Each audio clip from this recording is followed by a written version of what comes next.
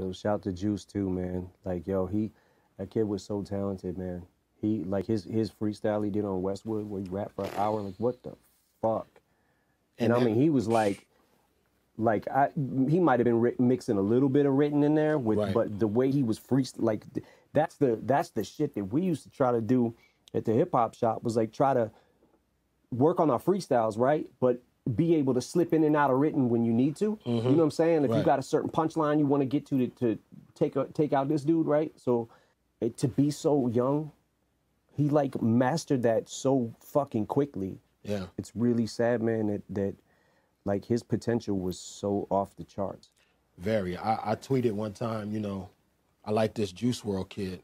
And you know, I got some real hardcore boom bap type hip hop lyricist fans that follow me too. And they're like, Juice Wrld, he uses auto-tune. I'm like, yo, I dropped a link to that Westwood freestyle. Yeah. Like, yo, don't even talk to me. Just watch this. Right. You know what I'm saying? Yeah. He definitely had it, man. It's crazy that some of these kids out here, I think that inspired by, you know, Jay, you know what I'm saying? And they want to really get their pen moving.